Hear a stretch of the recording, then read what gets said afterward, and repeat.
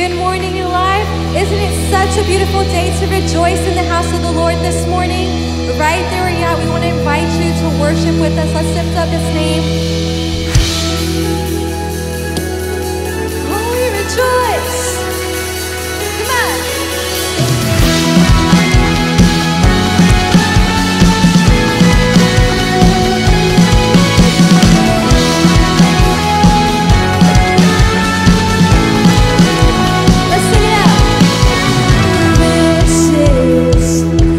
Day you made, so I'll rejoice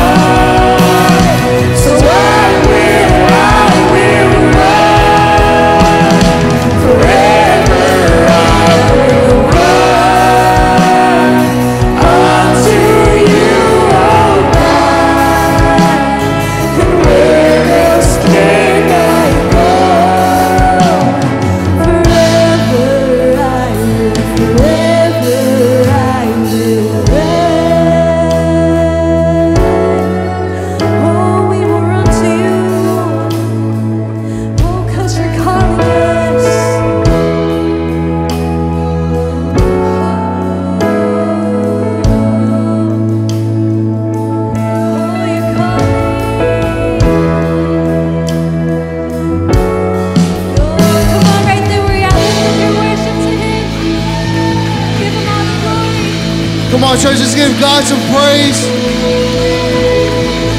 We love you, God. Thank you, God. In this song, it's saying, I will run. And it's not trying to say, I'm going to run away from God. It's saying, man, we're going to run to God. In everything that we're going through, we will still run to God. Not run away from God, because I know lots of us, we tend to want to run away from God when things are going really bad. Even when things are going really good, we tend to run from God. We say, God, this is your fault. God, this is your fault. God, I don't know why this is happening. But when we do that, we're endangering our heart. And in this song, it's saying, I will run to you, God. I will go to you, God. I will run to you. No matter how life is, no matter how rough life is, I will run to God. Father God, thank you so much for your love. Thank you for what's happening right now, God. I pray that you're with us and you're guiding us in this service, God. May Jesus Christ, we love you. Amen. Amen. Hey guys, right now, take a second. Get out of your seat. Say hi to someone that you've never met before. Don't say hi to the same people. Say hi to someone you've never met before.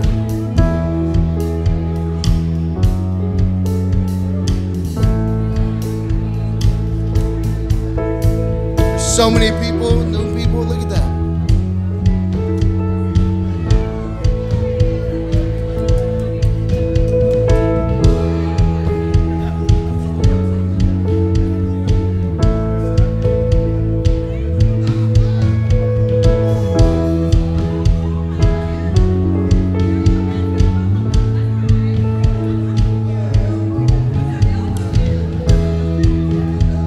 Maybe you are asking, man, why are we doing this? I'm such an introvert. I'm to myself a little bit too much. Man, it's because New Life, we're a family. Right, New Life?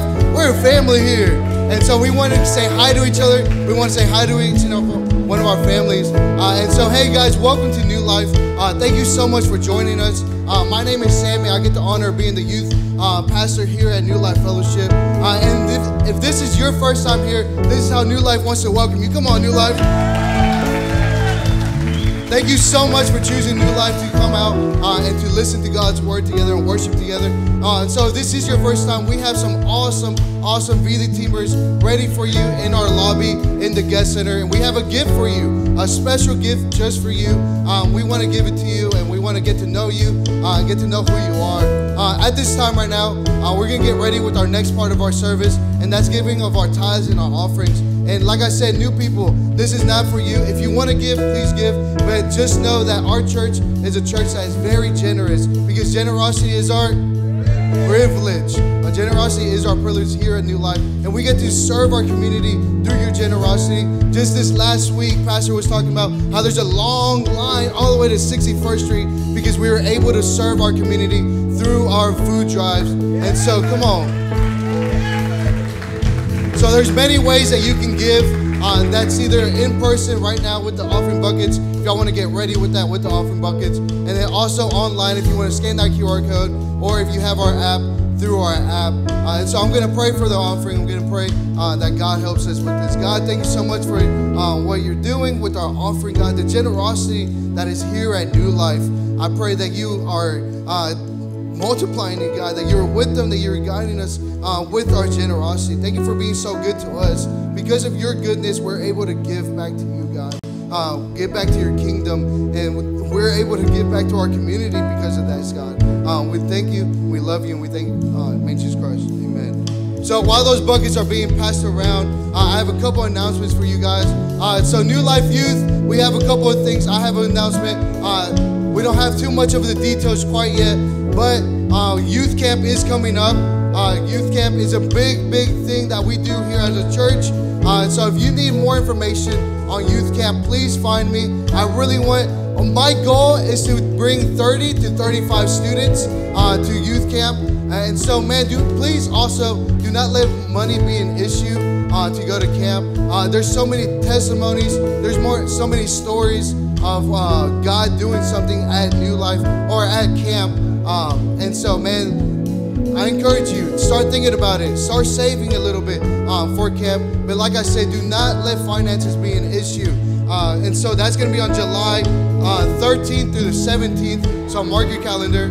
July 13th through the 17th. And so, yeah, we want you to come out. So if you want more information, find me after service. And it looks like that's it. We don't have any more announcements. And so thank you so much for joining us again. If this is your first time, please do not forget that right after service, come find us at our Connection Center. We want to get to know you. And so thank you. If you have the app, get your app ready, get your notes ready, and enjoy the rest of the service, guys.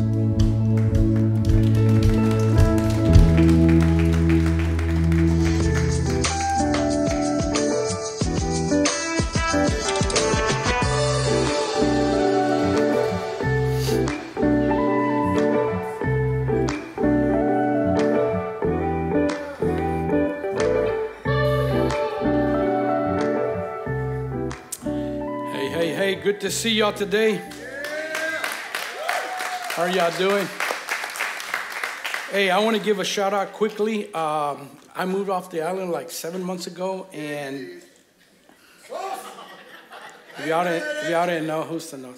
And yesterday I had to bring my wife to a meeting, so we had to stop at the church. And when I get off of 60, when I'm coming down 61st, I see all these cars backed up. I said, man, it's not summer yet. And I realized it was all the people waiting in line to come to the food fair. So I said, man, how do I, they don't know me. How do I cut in line? So if y'all don't know, I came all the way to the back. And I did what I had to do. I took my wife. So those of you that come out every month, thank you for all of you that serve. The other people I want to give a shout out to. I want to give a shout out to the men in Justo's life group and the women in Esther or Chachi's life group. Some of you, last week we prayed. Justo lost his brother, and the people in the life groups pitched in, the men and the women, and they provided some food for the family. So thank you to Esther and Eddie. I don't know who got it wrong. I don't know if it's Justo got it wrong or I got it wrong, but I think he got it wrong. So he did, right? He did? Or I did? So we've been texting, calling. I said, man, where's the funeral? Lupita and I said, let's go to the funeral together. So I moved off the island. So all this time, I don't know when I heard it.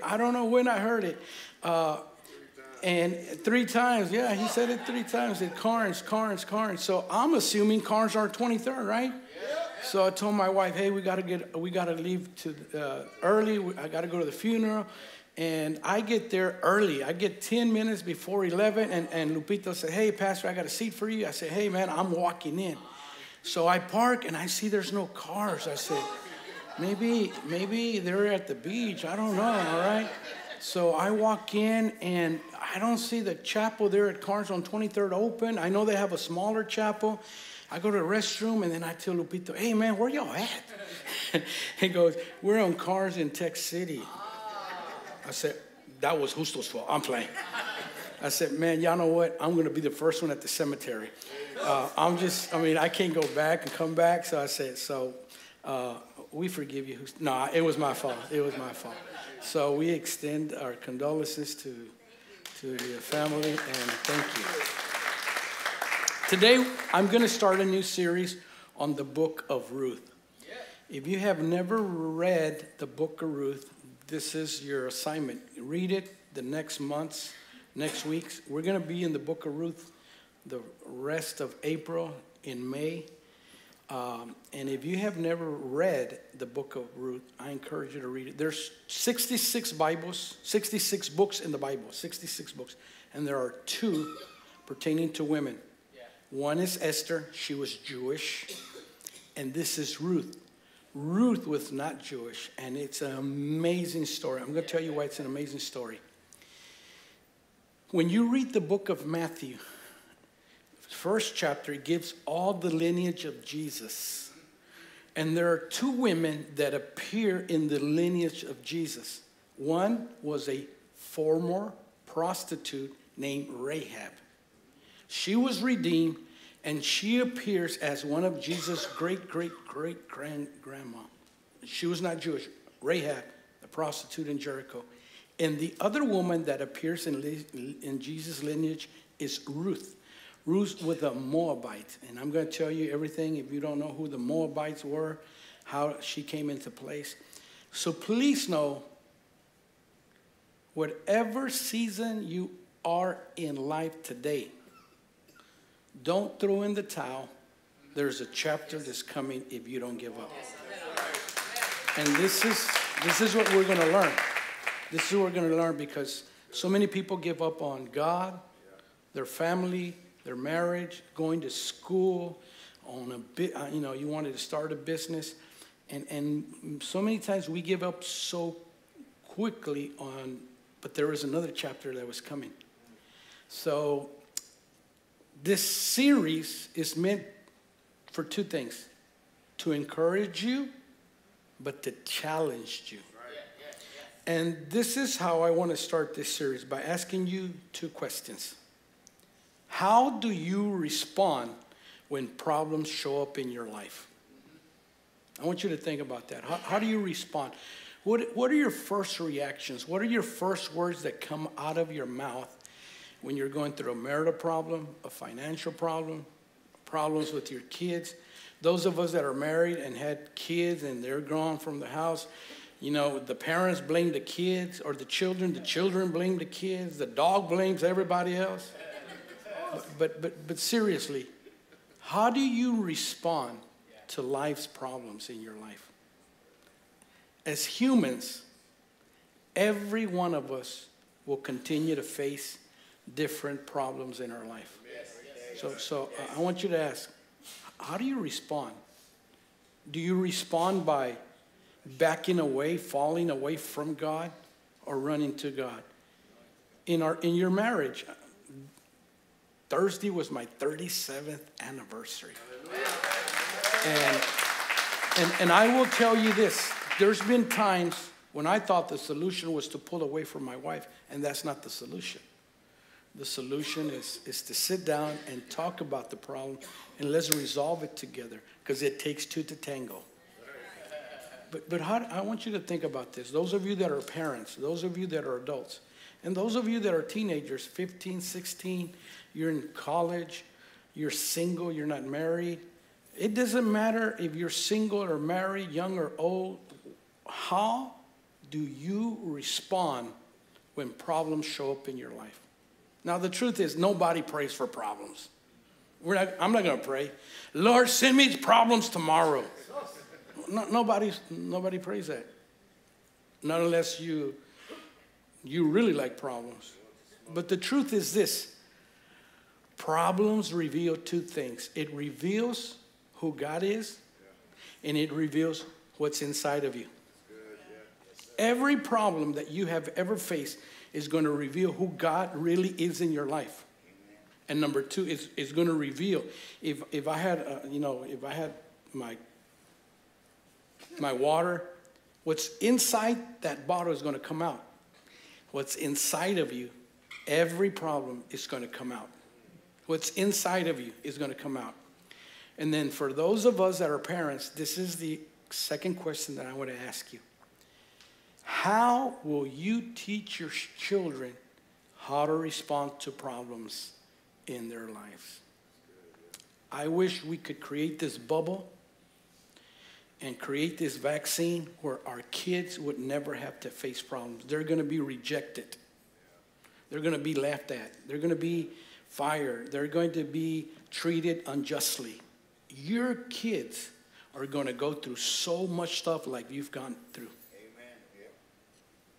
I wish I could protect my kids. I wish they didn't have to go through breakups. I wish they didn't have to go through sinful things in their lives. I wish they could live this perfect life. But the truth is, as human beings, every one of us are going to face problems in life. Yes, sir. Now, let me say this. For many years, I responded to life's problems the way my father taught me how to respond to them. My stepfather modeled to me how to respond to problems with anger, with frustration, blaming my mom, blaming everyone. And in my first years of marriage, because that's what was modeled for me, that's how I responded to problems. I would respond with anger. Man, y'all got here when the anger issue got tamed that down a little bit. But the truth is, Mom and Dad, the way you respond to problems, you are modeling to your kids how they're going to respond to problems. Take a deep breath. So this is how most of us respond to problems. There could be other ways, but these are the 5 ways that most people respond to problems. We tend to ignore them and pretend they're not there. For those of you that are married, as long as you continue to ignore them and pretend, your problems are not going to go away. In a month, I've had 3 friends that have reached out to me that they're facing divorce. 3 friends. And I can tell you, it's simply because someone ignored something. They just threw it under the rug. It's better to address your marital problems while they're small instead of letting them grow big. Your problems in your life, are you going to ignore them? Or are you going to pretend that they don't exist? The other way we respond is when you have a victim's mentality, you blame everyone for your problems. You blame your mom. I am the Caleb, my son is a writer. Caleb's a writer, and I found this meme. This girl writes a book, and the book is titled My Unhappy Life. So the parents are in line. The parents are in line because it's a meme, all right? It's not a real book. The parents are in line because the girl writes a book. Everything, or her unhappy life is blaming everything on her parents. So the mom is in line, and she reaches finally where she's going to autograph, and she tells the daughter, if I knew you were going to be a writer, I would have been a better parent. Because now she's disclosing everything, everything. And the truth is this, guys, as long as you continue to blame everyone for your problem, instead of taking responsibilities, you'll never grow, and you will always have those issues in your life. Stop playing the blame game. Okay, number 3, and this was me, whew, Jesus. We become angry, frustrated. And if you don't deal with your anger and your frustration, it'll go into bitterness. And so many people are angry at life. So many people are frustrated with life. And so many people allow problems. So this is what I tell people. Every problem you face and every problem I face will make me bitter or make me better. So every problem in your life, you're going to become bitter or you're going to become better. So these are the ways most people respond. And then number 4, we can run from them and try to avoid them. How many of you know people that run from their problems? If you didn't say yes or not, the truth is this, guys. You and I, that's our human nature. When Adam and Eve sinned, what did they do? They ran from God. All of us think that the solution is running from our problems. So during this series, and specifically today's teaching, I want to encourage you. Do number 5. Decide to run to God. Let me say that again. Decide to run to God. Every situation in your life, you can either run from God or run to God. So today's teaching, that's what I'm going to teach about. Today's teaching is don't run from your problems. Run to God. Let me say that again. I don't know who you are. Don't run from your problems. Run to God. Okay? In the Spanish service, I always say this jokingly, and they already know me. I asked this question. How many of you would like me to pray for you for all your problems to go away? And people raise their hand. How many of you really would like me to pray for your problems to go away? Raise your hand. Anybody? Anybody? All right, Mike. So I always say this, Lord, take them today. Let us bury them today or tomorrow. Because as long as you're alive, you're still going to have problems. You hear that? So your problems aren't going to go away. Gloria's still there. I know she's not your problem. All right? Anthony's not the problem. All right? So don't, say with me, don't run. Tell the person next to you, don't run from your problems. Run to God. Every situation in your life, you're either going to run from God or you're going to run to God. So this is my teaching. This is my teaching. Run to God when times are evil. Look, we're living in evil times. Your kid are being raised in a time that it was not the time you and I were raised in. There will continue to be evil times. Your kids are being exposed to things that we were never exposed to. All right? So what are you going to do? Are you going to run from God? Are you going to teach your kids to run to God? What are you going to do? And then number 2, run to God during times of trouble. And finally, number 3, run to God during times of. So every one of you will experience sorrow in your life. Every one of us will experience heartache. We will experience time of mourning, and not necessarily because someone died. You know, you're going to go through times of sorrow. So number 1, run to God when times are evil. Number 2, run to God during the times of trouble. And number 3, run to God during the times of sorrow. So don't run from your problems. Run to God. So with your eyes open, say, Dear God, I pray, don't take these problems away from me. Help me become better. And help me in every situation to run to you. In Jesus' name. And everyone said? Now, why did I help you? Why did I lead you in that prayer? Because you're not going to run to God because I tell you. You're going to run to God when you decide to run to God. All right? So let's read the Bible verse. We're in the book of Ruth, and we're going to immediately discover that there is a problem, there is an issue. And I want you to see how this father responded to the problem, and I want you to see what he did, and it was wrong what he did.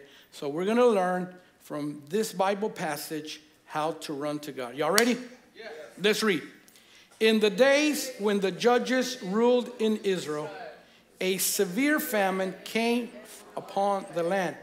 So a man from Bethlehem in Judea left his home and went to live in the country of Moab, taking his wife and his 2 sons with him. The man's name was Elimelech, and his wife was Naomi. And their sons were Mahlon and Chilion, and they were Euphrates from Bethlehem in the land of Judah. So I want you to notice that it tells us 2 things. Number 1, that there was famine. The second thing, they lived in Bethlehem and they went to live in the land of Moab. It tells us the name of the father. His name was Elimelech, his wife, and then his 2 children. And then the Bible says, continue to read, come on. And when they reached Moab, they settled there. Then Elimelech died, and Naomi was left with her 2 sons. Her 2 sons married Moabite women. One married a woman named Orpah that has a TV show. And the other woman was named Ruth. But about 10 years later, both Mahlon and Chilion died. Now notice, this is the sorrow. This is what Naomi is going to experience. This left Naomi alone without her 2 sons or her husband. All right? Now, if you're familiar with the Bible, the book of Judges and the book of Ruth were written more or less on the same time period.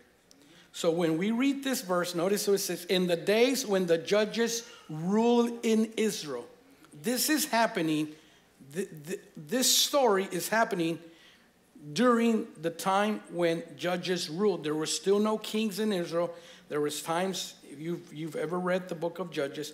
So there is something very interesting that the book of Judges, this is the last verse in the book of Judges. And this verse is connected to the story that we just read.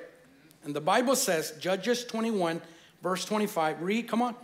In those days, Israel had no king, and all the people did whatever seemed right in their own eyes. Come on, read it one more time. In those days, Israel had no king, and all the people did whatever seemed in their eyes. Okay?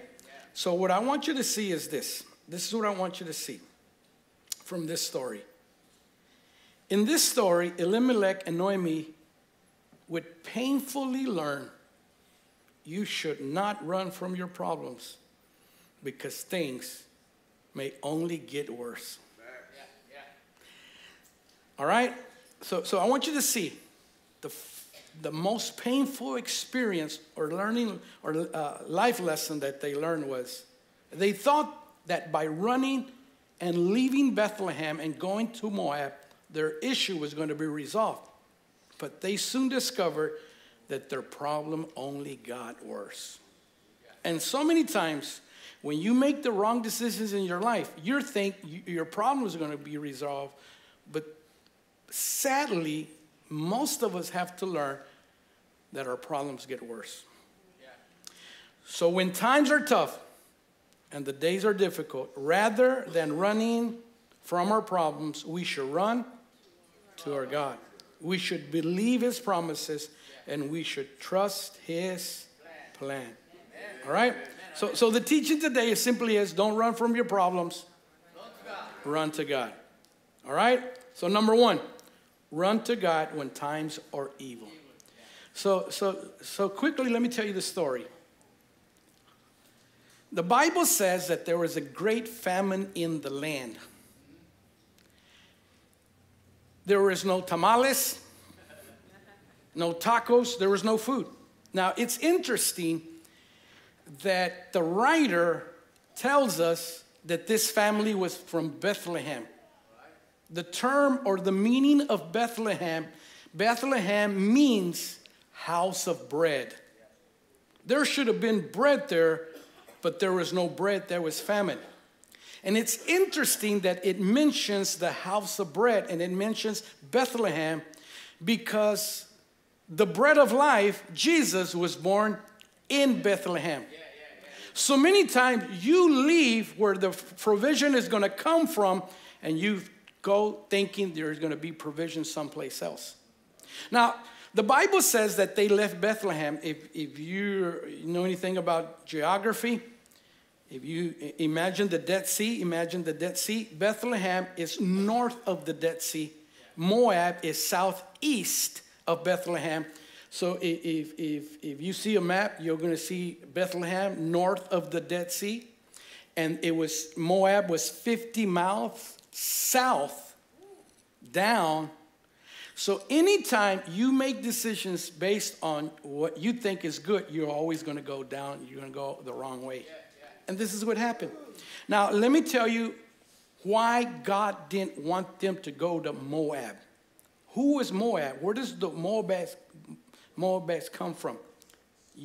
All of you know what incest is, right? Incest is when a father has sexual relationships with his daughter and they have a child.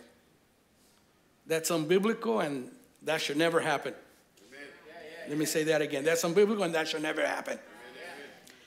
The Bible says that Lot was Abraham's nephew. And one day they separated from each other. And Lot went to two cities called Sodom and Gomorrah. God sent angels because he was going to destroy Sodom and Gomorrah. Lot and his family, Lot had two daughters. Lot had a wife. And the Bible says that the angels literally had to pull Lot and his family out of Sodom and Gomorrah. And the commandment was this: flee and don't look back.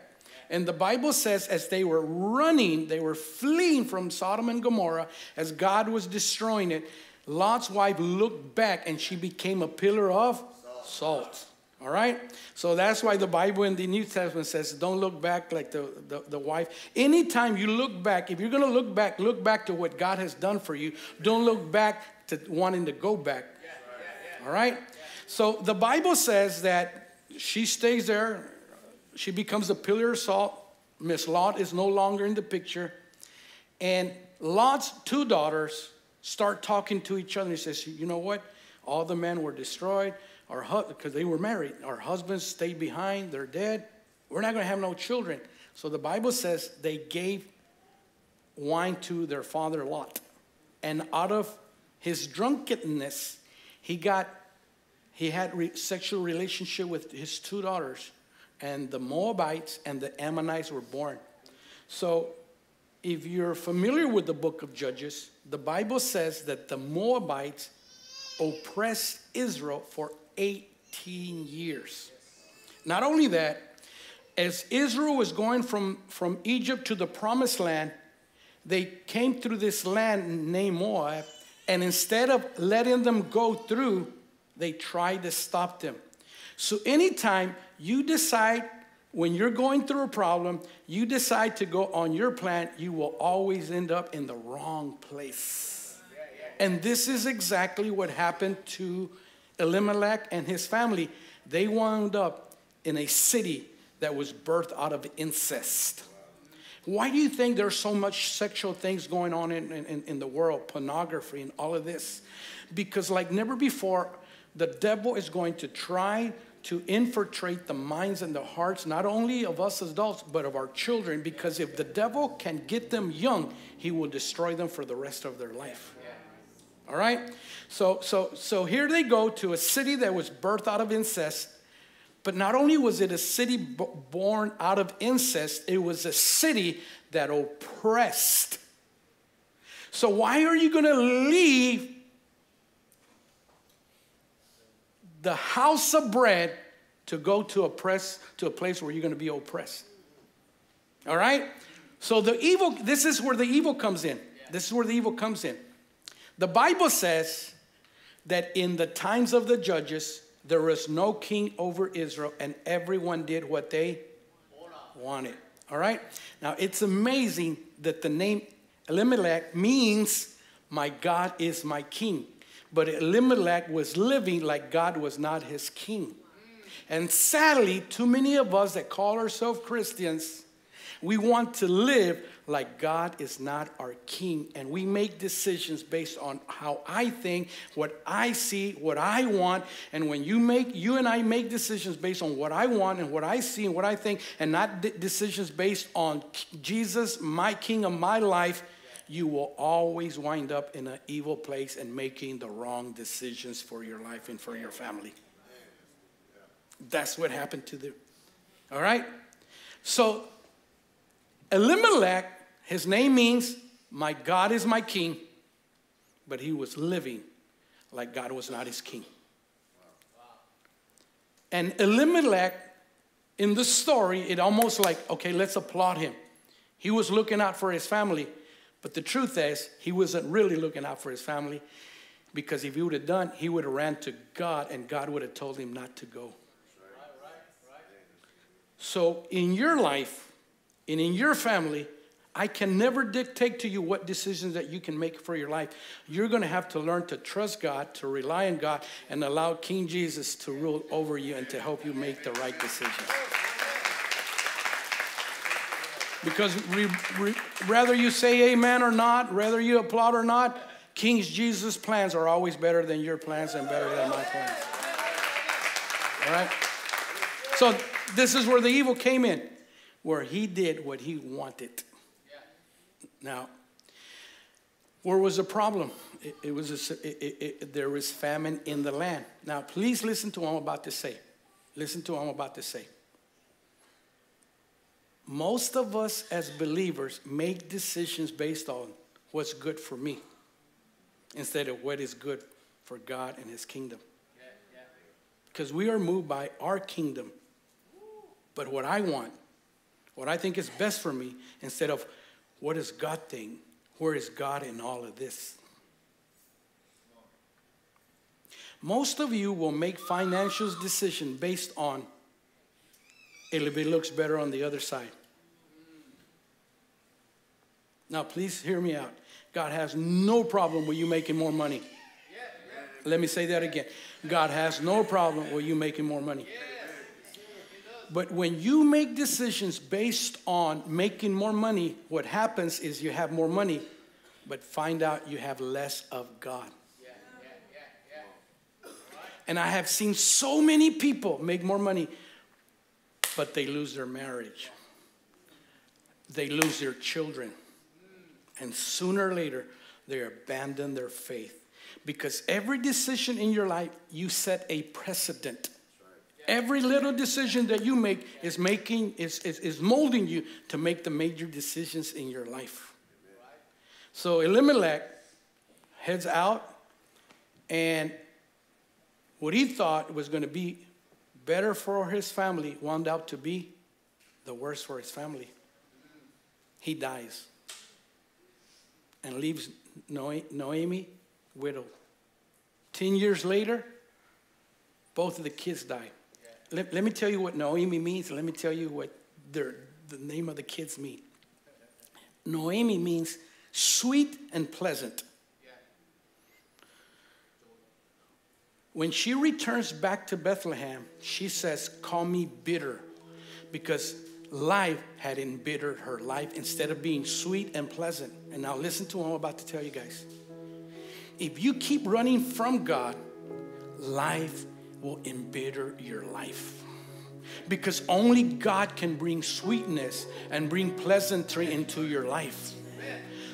The moment anyone, listen, I've been a pastor for 33 years. I've been a Christian for 41 years.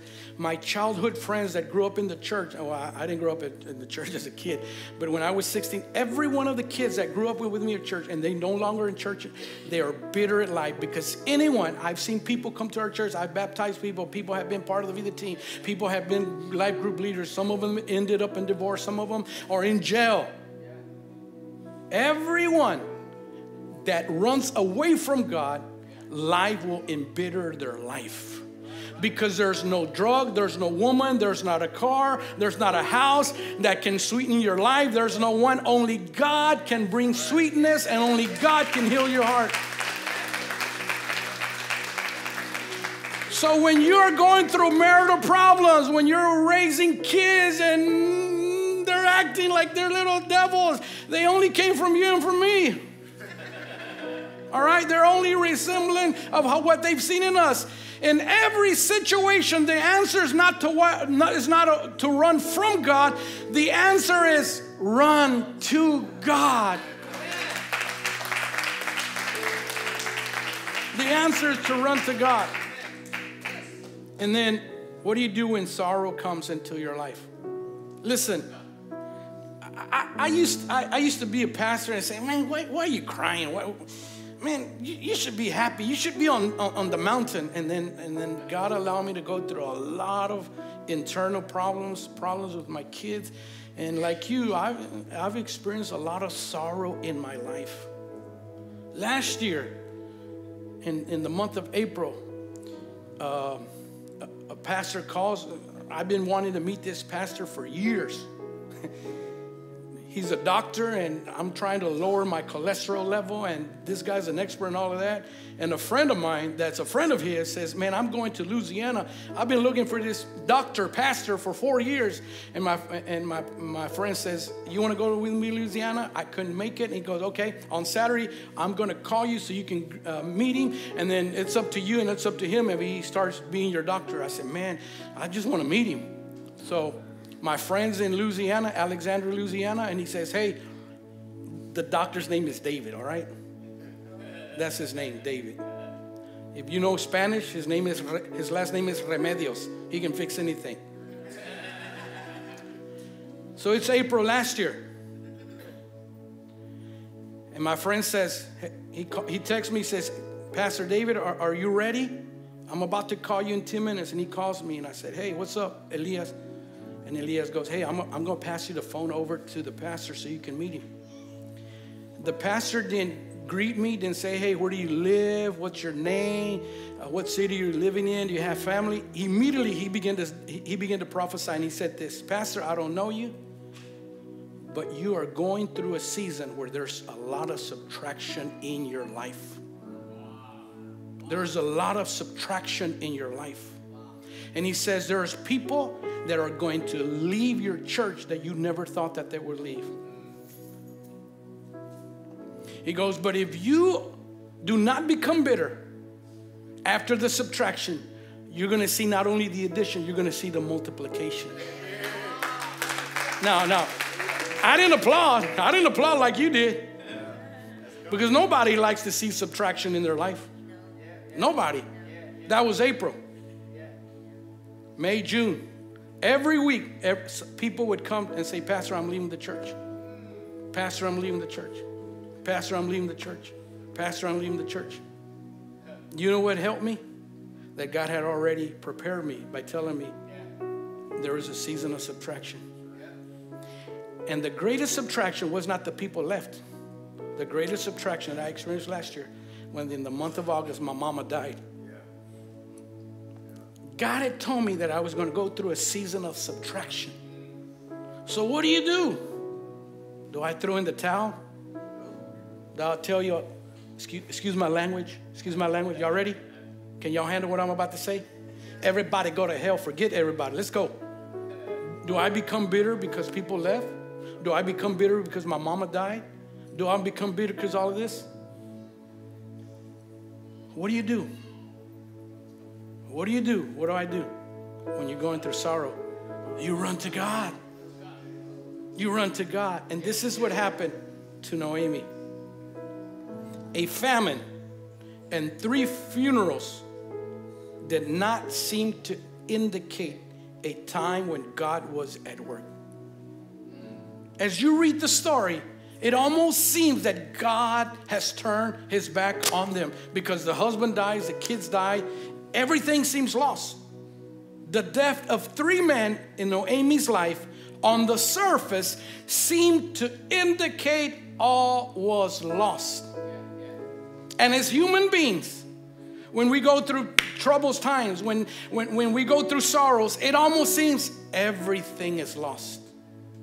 Well, this story is only a story to prepare us what's going to happen in the New Testament. It wasn't 3 men, but Jesus, the Son of God, died on a Roman cross. And on the surface, everything seemed to indicate that all was lost. For Jesus, it was 3 days. And thank you for coming back, because Jesus, we don't only celebrate the resurrection on Easter. Today, we're still celebrating that Jesus died and that Jesus rose from the dead. And God was not done with Noemi's life. God was not done with Jesus' life. And God is still not done with your life. There's another chapter is coming. And when you turn the page, the things gets better. Because if you continue to read, we're going to see in the next couple of weeks, out of despair in her life came hope. Out of death came victory. And out of sorrow came joy. And out of death came life. So I don't know what you're going through, but I want to encourage you and I want to challenge you. It doesn't matter how dark it seems and how despair it is, there's still hope for you. And it doesn't matter that everything seems like there's been defeat in your life. Through Christ Jesus, there can be victory in your life, in your marriage, in your future. And out of sorrow, God can give you joy. And out of death, God can give you life. So whatever you might be going through, do not run from your problems. Run to God. Do not run from your problems. Run to God. Run to God when times are evil. Run to God in times of trouble. And run to God in times of sorrow. The answer is not to run from God. The answer is run to God. So what are you going to do? Are you going to be someone like Elimelech that is going to run from God, or are you going to run to God? On Thursday it was my wife and I anniversary, so I wanted to treat her like a queen, so I took her to Dairy Queen.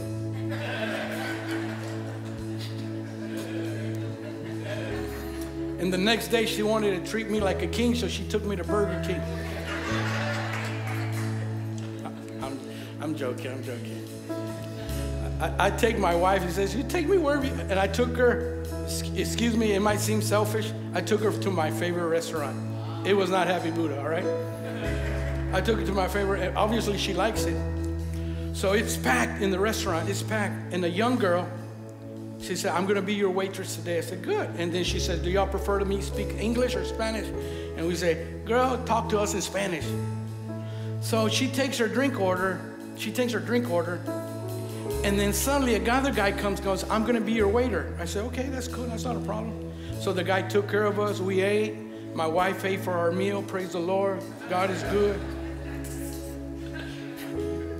So we ordered dessert and we're about to leave. I told the guy to give me my check, and the young girl comes back to talk to us, and my wife asked her, I thought you were gonna take care of us. He goes, well, he said there was this table, and within a minute, right there in front of us, she doesn't know who we are, we've never seen her, she's never seen us, she starts bawling. Right there in the restaurant. She goes, I don't know why, but I want to tell y'all this. I came from Ecuador, I'm by myself, and I've had all these issues, all these challenges, and I don't know who to talk to. And she starts crying right in front of us. This morning she came to the Spanish service. Wait a minute. She came. Why? She was just needing someone to hear her out. And my wife said, you know what? I know what you're going through. I felt the same way. I didn't know English, but God has helped me, and I've done 2 master's degrees. And she said, what? Yeah, I completed 2 master's degrees. I said, yeah, she did. And I helped her with her homework. Yeah, right. Now, why do I tell you this, guys? It doesn't matter what you're going through. The answer is not to run from God. The answer is to run to God. All right? Listen. Bethlehem means house of bread. New life through Jesus Christ. This is where we find the bread of God that feeds us, that strengthens us, that corrects us. So my question to you as you stand up, I'm going to ask you to stand. My question to you is, which ones of you need to run to God? How many of you need to run to God? You sure you need to run to God? So as the band is singing, I want you to come out of your seat, and I just want you to come to the altar, and we're going to worship God, and then I'm going to pray for you. Come on.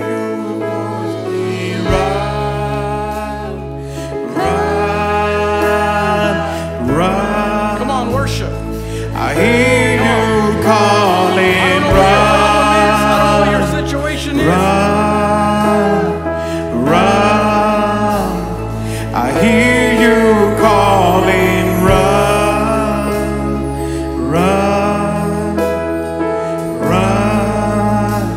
Come on. I hear you calling, run.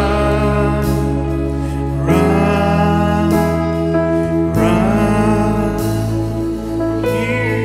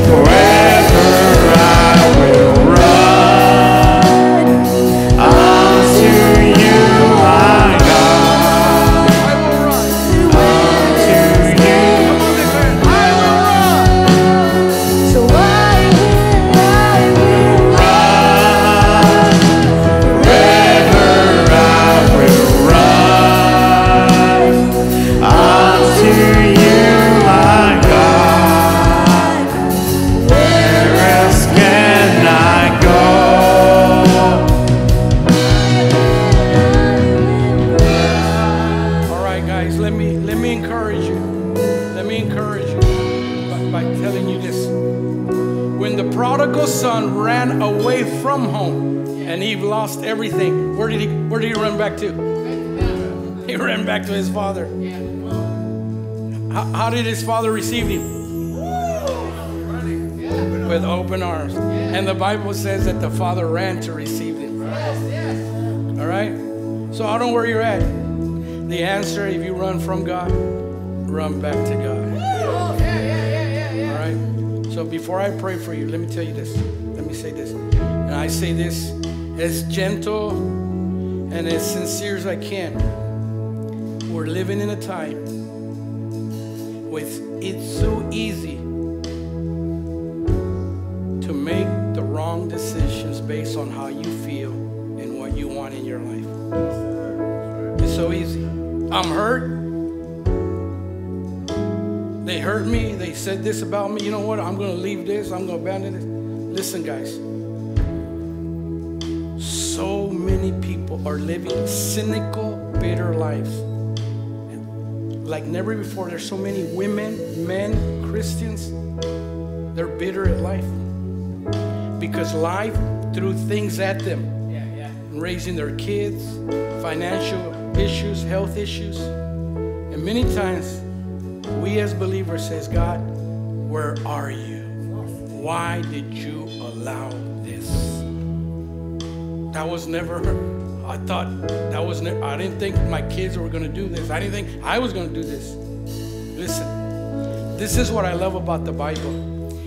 Even when Elimelech made the wrong decisions, God's plan was still better. Okay?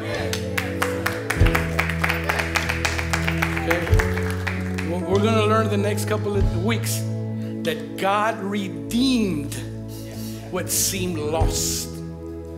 And whatever has seemed lost in your life, don't stay in that chapter. There's another one coming. There's another chapter coming. God is not through with you yet. I said, God is not through with you yet. God, you hear me say this and you say, Pastor just says that. Truly, the best is still yet to come. The best is still yet to come. So let's pray, let's pray. Let's pray. Everyone say this prayer with me. Say, Dear God, you know exactly what I'm going through. You know every decision, right and wrong, that I've made. God, you know so many times